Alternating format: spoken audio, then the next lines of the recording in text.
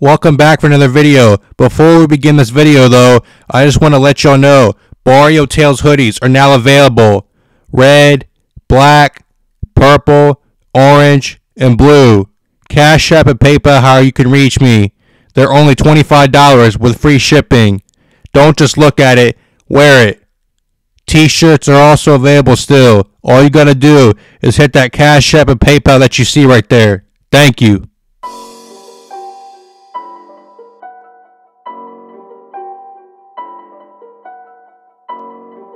Welcome back for another video on the best YouTube channel ever. Today's video will be about a man named Paulo Virgen Mendoza, born on December 28, 1986. Paulo also went by the fake name of Gustavo Perez Arriaga, and what he did that got himself recognized on a national level. Paulo Virgen Mendoza, aka Gustavo Arriaga, was a Mexican national, or better known as a Paisa. Arriaga, who worked as a farm laborer. Paulo also was a Sureno's gang member who proudly displayed his Sureno affiliation. As you can see, Paulo moved from Mexico to California.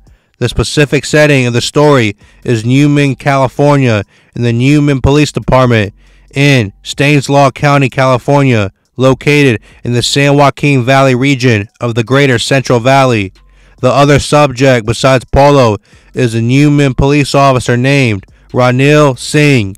While working overtime on Christmas Day in 2018, Ranil Singh had first encountered Paulo when he conducted a traffic stop on Paulo because Paulo appeared to be driving under the influence of alcohol or drugs. Paulo had a criminal record and history of DUI drunk driving charges in the past. Officer Singh pulled over Paulo at Merced Street and Eucalyptus Avenue in Newman just before 1 a.m. As Officer Singh approached Paulo, that's when Paulo opened fire on Officer Singh, effectively killing him. On the night, Newman Police Corporal Ranil Singh was fatally shot. The officers and deputies responding to help him thought he'd been kidnapped. Law enforcement had already taped off the area of the shooting with crime scene tape, and search teams were being assembled when a Merced County Sheriff's deputy arriving at the scene at least 12 minutes after the shooting spotted Singh's body. The search for Paulo Mendoza ended up being a 55-hour manhunt before Paulo was finally captured. Police surrounded a home in Bakersfield, California, 200 miles south of where the crime took place. Throughout the investigation into finding Mendoza, there were a lot of inconsistencies in statements about Mendoza's whereabouts that didn't make sense. Because of that, a total of 7 people have been arrested for either misleading authorities about Arriaga's whereabouts or aiding him in evading authorities, including a woman described as Arriaga's girlfriend and 2 of his brothers. Arriaga's brother, Adrian Virgen, and co-worker Eric Rosso Quires were arrested and accused of acting as accomplices. Another brother, Conrado Virgen Mendoza, and Arriaga's girlfriend, Ana Lyde Cervantes, were arrested for aiding Arriaga in evading authorities.